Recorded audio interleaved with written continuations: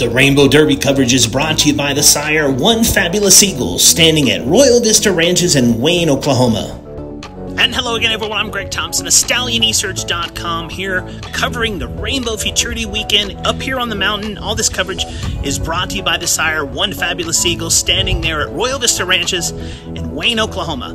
Now, on this episode, we go over to the barn of trainer Heath Taylor, who had the second fastest qualifier going into the Derby, which is the winner of the Ruidoso Derby and the track record holder, Empressum. Empressum flashback, broke side by side, bumped, and now they're separating and trying to keep up Humphrey Pennyworth. And then we go to Urock in Eastern Shore, and Empressum opening up on flashback. It wasn't much of a battle. Empressum put flashback away right from the get-go. Empressum from flashback, then a photo Badentessa Habit and Urock You know, the trial was really impressive. He ran an exceptionally fast time, 21:07. It was late in the day. There was a lot of difference in the racetrack throughout the day.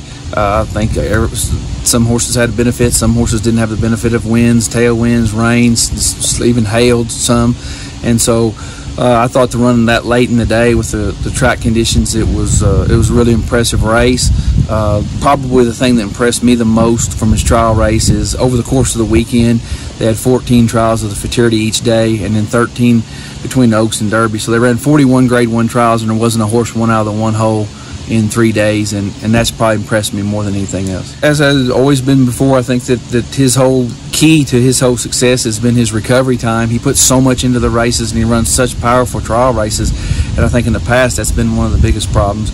Soundness-wise, the horse came out of the race exceptionally well, especially after running that much slop and that slick of a surface. And he's went back to the track, and he seems like he has adequate energy, and hoping that he'll have enough power to run another big one.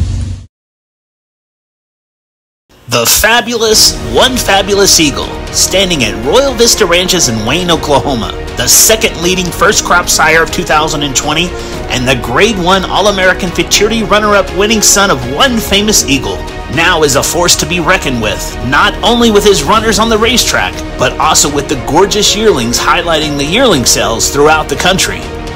One Fabulous Eagle has produced runners like Jets, earner of $440,000 in his career thus far, and Prairie Meadows Gold Derby winner Cool and Fabulous, and Texas Classic Futurity finalist and Retama Park Derby finalist Big Eagle Gone.